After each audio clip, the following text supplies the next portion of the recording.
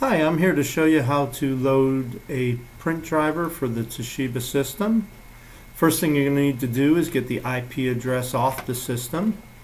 Go to the control panel, press the user function, admin, password. The password is 123456. Hit OK. You're going to hit the network tab, the IPv4 tab, and then write down this number.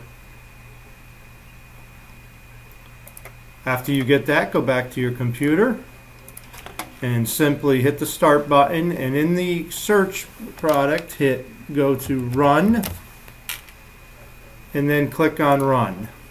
If you have Windows 8, just go ahead and search run in the top right. At this point, you want to put in the IP address you've written down. I'm going to use mine, //10.160.30.176, and hit the. Right there, you're going to have four files. The first one is your scan folder. Simply put that on your desktop, drag it, right-click, rename, call it Toshiba Scans.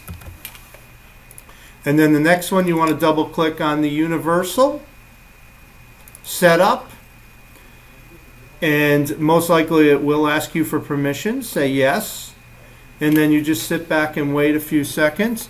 Now, depending on your network speed, depends on how long it's going to take, depending also on your computer speed. So what it's simply doing is going out to the Toshiba, it's pulling the latest and greatest driver and loading it on your computer. So give it a, there you go, right in this right corner you see it popped up and said it's loaded.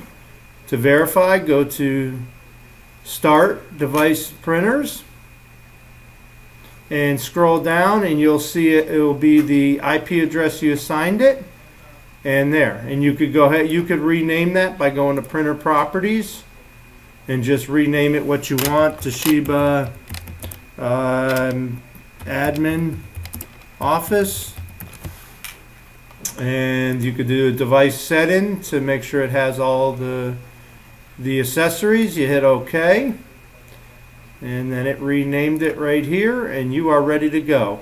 And then also your Toshiba scan folders is up there.